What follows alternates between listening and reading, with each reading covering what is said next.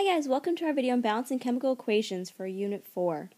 You'll need your notes, which is pen and paper, and have your Unit 4 packet with you. If you don't, that's fine as well. So in this lesson we'll go through balancing chemical equations. We'll add the small whole number coefficient and take the sum of a whole number coefficient as well. We'll explain what all that is. So here we have a chemical reaction. We have N2 gas plus H2 gas produces NH3 gas. We know from the law of conservation of mass that the mass of the reactants should equal the mass of the products. We should have the same number of molecules on each side.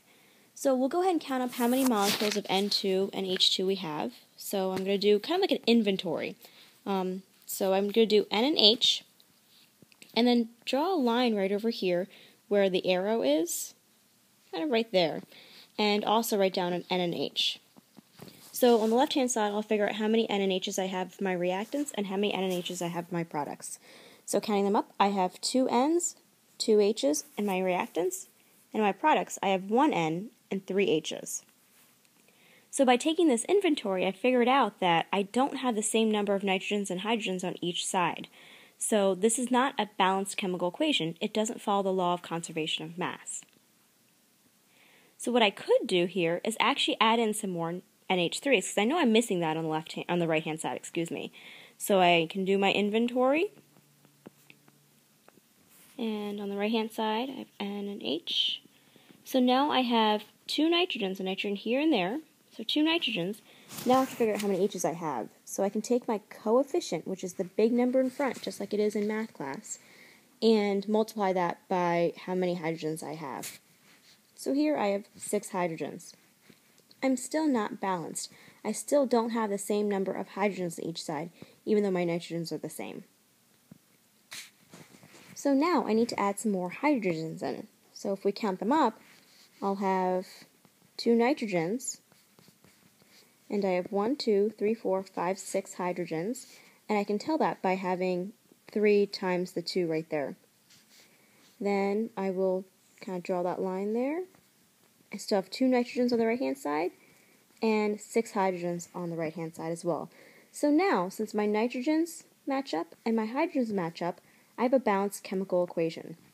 I've used those coefficients, so those big numbers in the front of the formula, to help me figure out, or to actually balance my equation.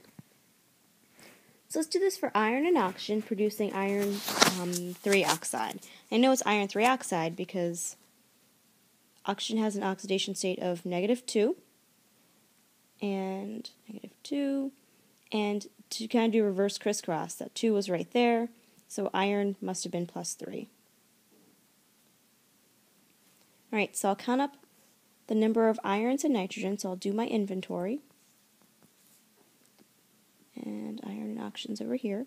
So I have 1 iron, 2 oxygens. So remember, oxygen is a diatomic molecule, or one of our Hunkelbriefs. Those 2 oxygens will stay together. On the right-hand side, I have 2 irons and 1, 2, 3 oxygens. I'm still not balanced. I still don't have the same number of irons and oxygens on each side. So now I'll add some coefficients in front of the equations. So I can add in, here I have, 2 irons on the left-hand side and 2 irons on the right. And we'll take a look at the oxygens. I have 2 on the left, and then 1, 2, 3 on the right. So I still need to make sure that I have the same number on each side. So I could go ahead and add in some more oxygens. And I'll do that by adding or increasing the coefficients on both sides, the reactants and the products. So I know that I have 1, 2, 3, 4, 5, 6 oxygens here by adding that 3 in front of that oxygen. And then on the right-hand side, I have also 6 oxygens. But now, my irons aren't balanced. So I have Fe, 2 irons here, and now I have 4 irons over here, even though my oxygens are all balanced. So to increase the number of irons on the left-hand side, I know I need a total of 4, so I can actually go ahead and put a 4 as my coefficient right there for iron. So to balance these chemical equations, I'm just adding in those coefficients, and I have 1, 2, 3, 4 irons on the left-hand side, 1, 2, 3, 4 irons on the right-hand side. and then 6 oxygens on the left, and then 1, 2, 3, 4, 5, 6 oxygens on the right-hand side. So we won't always have those particle diagrams to help us, but actually it's just easy enough to do it with our own chemical equation. So wherever that arrow is, I'm going to draw a vertical line down just to kind of show where my reactants versus my products are. Then I'm going to go ahead and write down which elements I have on the left-hand side, and I should have the same elements on the right-hand side. So I have a Cu and O in the reactants, so I'll put Cu and O. I'm going to keep them in the same order. I'm not going to put O first on the right-hand side, just because it makes it more visually appealing. It's easier for you guys to kind of get that. So I'll take my inventory. I have 1 copper on the left-hand side, 2 oxygens on the on the left-hand side, and on the copper on the right-hand side for my products, I have 1 copper, 1 oxygen. So my coppers are balanced, I have the same number on each side, but my oxygens aren't going to be the same. So I can go ahead and put a coefficient of 2 in front of the CuO so that I can increase the number of oxygens. I'll retake my inventory for the entire formula, so now I have 2 coppers and 2 oxygens, because that big number, it's like math class, where if you have 2xy, I know I have 2 x's and 2 y's. Same thing here. If you need to think of this as being in parentheses, feel free to, but it's showing you that there's 2 coppers and 2 oxygens on the right-hand side. Now, I know my oxygens are balanced, but my coppers aren't. So I can go ahead and put a 2 in front of this copper in order to show that it's balanced. So let me go ahead and kind of clear some stuff up. There we go. And now you can see that we have a balanced chemical equation of 2Cu plus O2 produces 2CuO.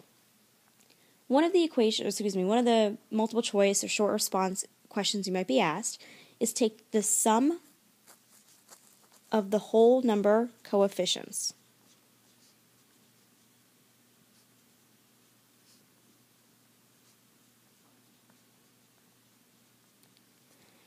So the sum, of course, we know that we're adding, and whole number meaning that it's not going to be a half or a third of anything, and the coefficients are just the big numbers in the front.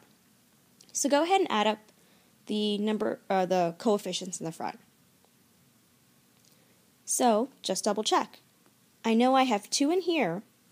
This is where they're trying to trick you. In front of the oxygen, there's nothing listed there, so it's an imaginary 1. And then I have 2 in front of the CuO. So it's really 2 plus 1 plus 2. So I should have 5 for my sum of the whole number coefficient. Also, say for example when we were going through and if we were to do this equation, we had 4, 2, and 4. I know I can reduce down 4, 2, and 4 to 2, 1, and 2. So we want the whole number coefficients or the lowest ratio of the whole number coefficients. Let's go ahead and do this one. First, draw your line, then take your inventory. So I have Fe and S on both sides. On the left-hand side I have 1 Fe, and I have 8 S's. Right-hand side I have 1 Fe and 1 S. So my irons are balanced, but my sulfurs are not. I know I need to have a total of 8 sulfurs on the right-hand side, so I can actually go ahead and put and there's only 1 sulfur on the right-hand side right now. I can go ahead and put a coefficient of 8 on the right-hand side to show that there will be 8 sulfurs. I also need to make sure I go through and balance the rest of it, or take inventory of the rest of it. So there's 8 irons and 8 sulfurs. So my sulfurs are fine. Now I go back through to my irons. I have 1 iron on the left-hand side, 8 on the right-hand side. So I can put a coefficient of 8 in front of that iron to make this 8. So now my coefficients for my iron are the same, and it so happens that my coefficients for the sulfur are each going to be 8 as well. So to take the sum of the whole number coefficient, it's going to be your 8 plus the imaginary 1 that's listed right there, and the 8. So my sum would be 17.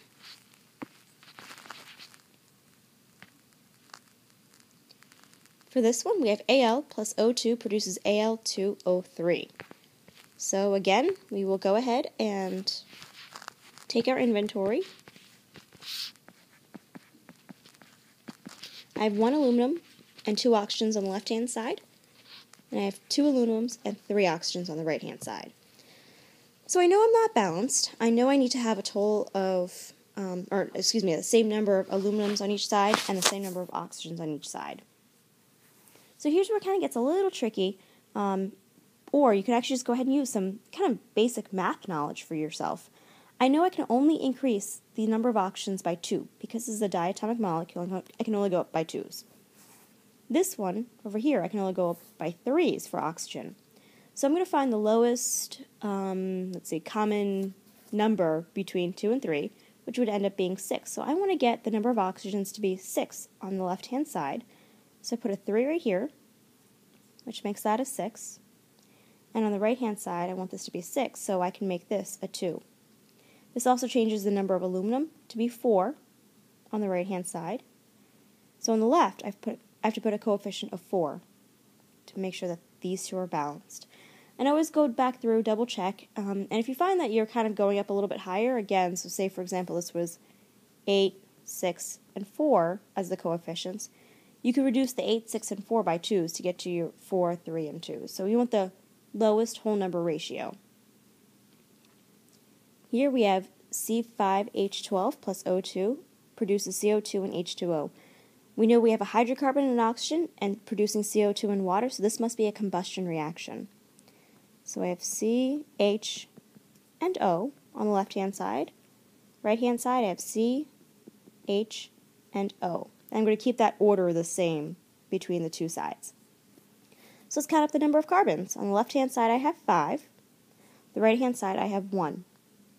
For hydrogens on the left, I have 12. And on the right, I have 2. For oxygens, I have 2 oxygens on the left. And on the right-hand side, well, I have 2 over here plus 1 over here. So I really have 3 oxygens on the right-hand side. So now we have to figure out how to balance these. One of my words of wisdom, and I have several words of wisdoms in here, so make sure that you put this off to the side, is to start with carbon, if you have something like this. Kind of make your hydrogens be one of the last things that you use. So here, I can start with carbon. I know I need 5 total carbons on the right-hand side, so I'm going to put a coefficient of 5 on that CO2. This makes 5 carbons here. So then I have 5 times 2 oxygens, so that gives me 10 oxygens over here. But then I'm going to add in this one, so now I have a total of 11 oxygens over there. So I can go back through. I know that I need to have the right-hand side be a whole number. So actually I can go ahead and even do the hydrogens right now while I'm here. So here I have 12 hydrogens and 2 hydrogens. I can actually kind of do my lowest common factor would be that 12. So I can multiply this by 6 to give me 12 over here. And now I'll add up all the number of oxygens. I know I had 10 oxygens from this side, or from this CO2, and I have 6 oxygens over here, so that gives me a total of 16 oxygens on the right-hand side. Now I can, since 16 can go into, 2 can go into 16 evenly, I know that that's a factor of 8. So I have 8 for my oxygen right here, which equals 16.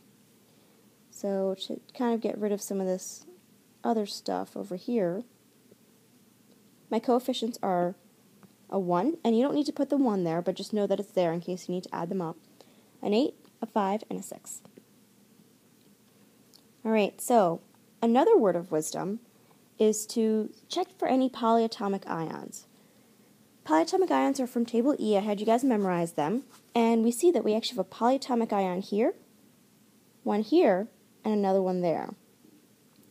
If they end up being the same on each side, like so that polyatomic ion doesn't break up at all, then leave it be.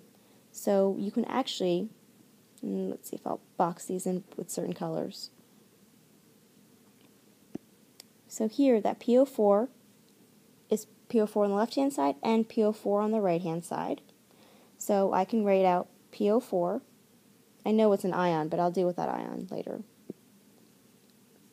PO4. Let's see, I have an NH4 here and an NH4 there. So I can keep NH4. So I don't need to break them up because they're the same type on the left-hand side versus the right-hand side. And an OH here.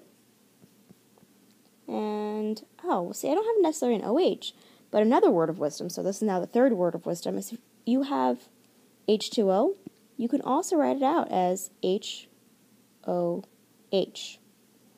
So here, I actually end up having an OH right here. Right? And the only thing I haven't accounted for is just this lonely little hydrogen right there. So I'll put that up there first. Same thing here. Okay. So the reason I've done this is I haven't broken up the P and the O's is because I have that same polyatomic ion on the left-hand side as I do on the right-hand side. It hasn't decomposed at all. So let me kind of clear up some of this stuff. And I'll go ahead and write this as HOH. So I have 3 hydrogens over here and 1 hydrogen there. For PO4, I have 1 here and 1 PO4 there. For NH4, I have 1 here. And this on the right-hand side, this NH4 is in parentheses. I actually have 3 NH4s over there. And let's take the OH. I have 1 OH over here and 1 OH over there. So now I can take a look at my equation and try to balance it. So I can add in those coefficients for myself. And I know kind of off the bat I need more hydrogens on the right-hand side and more ammoniums on the left-hand side. So I can kind of play around with this. I'll start out with the ammoniums. So I have NH4 over 1 H4 on the left-hand side, 3 on the right-hand side. So I'm going to put a coefficient of 3 for NH4 here. So this shows me that I have 3 NH4s here, and this shows me I also have 3 OHs over here. So my NH4s are balanced, but my H's and my OHs aren't balanced, and that's okay, because if I look over here on the right-hand side, my H and my OH are connected with one another. So in fact, I can just put a 3 in front of the hydrogen, or excuse me, in front of the water. So I have 3 hydrogens, and I'll have 3 OHs. So now I'm balanced. I have coefficient of 1, 3, 3, and 1. So go ahead and practice this one. This one's dealing with the, also with the polyatomic ions. I have SO4 over here and over there. So you can keep that SO4 together. I have K, SO4, Ba, and Cl. Same thing on the right-hand side, and I'll write that in the same order.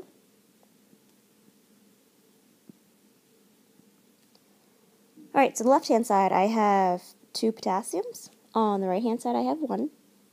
I have 1 sulfate on the left-hand side, and 1 on the right-hand side.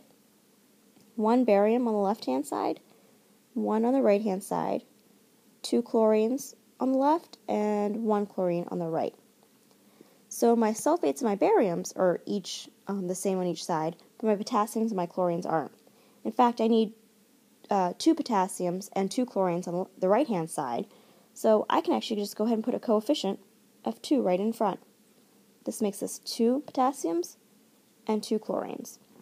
So even though this seems like a very complicated equation or chemical equation, balancing it ended up being really easy. So to summarize, we need to follow the conservation of mass, and in order to do that, we need to balance our chemical equations. We're first doing this by taking our inventory, then adding in coefficients, taking in the inventory again, adding more coefficients, and so on and so on. We'll need to do the smallest whole number coefficients or whole number ratios, and to do that, we just want to make sure that we can't reduce our coefficients down by any more. And sometimes they might ask us for the sum of the whole number coefficients, and we just need to add up those coefficients. Don't forget to make sure that you put in a 1 for if you are going to add them in.